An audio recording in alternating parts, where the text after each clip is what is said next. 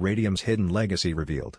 Marie Curie casually carried radium in her pockets, never suspecting it would become a cornerstone in cancer treatment.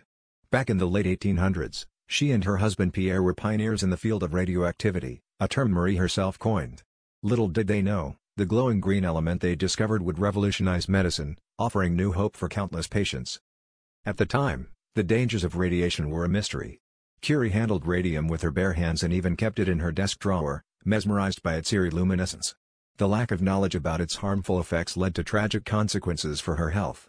Yet, her groundbreaking research laid the groundwork for radiation therapy, a treatment that targets cancerous cells with precision. Imagine realizing the substance you once carried so casually could hold the key to saving millions of lives.